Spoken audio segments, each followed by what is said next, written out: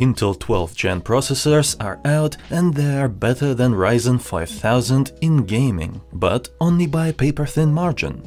It is bad news for Intel because AMD is only a couple of months away from revealing the next-gen Ryzen 6000 series processors.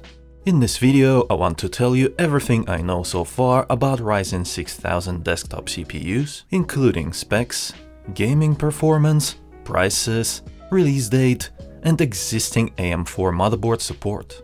Also, we will compare their gaming performance to Intel 12th Gen, 12600K, 12700K and 12900K to see if Intel is about to lose its gaming crown again. Before that, a quick message from a sponsor. An expensive Windows 10 license can break your budget when building a new PC, but not if you buy it from cdkoffers.com for as cheap as $13. They are running a limited time sale throughout November. Simply use code IV20 at the checkout for a 30% discount. The key will be delivered instantly, you can copy, save it and activate your Windows 10 license right away. Buy yours now at the link in the description below. Surprisingly, AMD has already officially revealed most of the information about Ryzen 6000 series desktop CPUs more than half a year ahead of launch. Back in June this year, AMD CEO Lisa Su showed us a prototype Ryzen 9 5900X processor. It was upgraded with a new technology called 3D V-Cache. This tech allowed AMD to add an additional 64 MB of cache on top of the existing 64 MB for a massive total of 128 MB of L3 cache. For comparison, top-of-the-line Intel i9 12900K has just 30 MB of cache.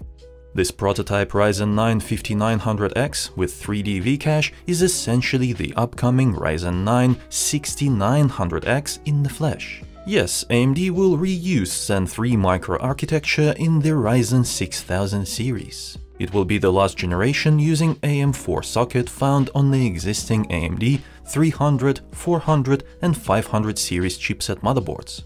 I expect AMD to reuse the 500 series chipset for this lineup, so if you have one of those, you will be able to upgrade to Ryzen 6000 after a simple BIOS update.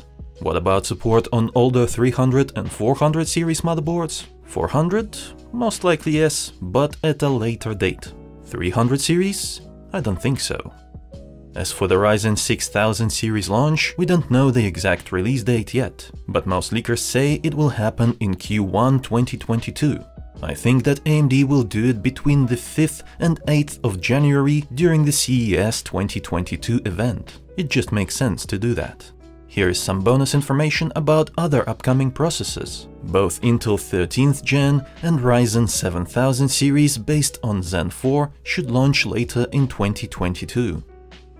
The prices are likely to be the same as Ryzen 5000 series at launch. $299 for a 6-core 12-thread Ryzen 5 6600X, $449 for an 8-core 16-thread 6800X, $549 for a 12-core 24-thread 6900X, and $799 for a 16-core 32-thread 6950X. Lastly, let's talk about gaming performance. AMD already revealed that 3D V-Cache improves gaming by 15% on Zen 3 processors. I created these benchmark comparison graphs using a more conservative 10% improvement average.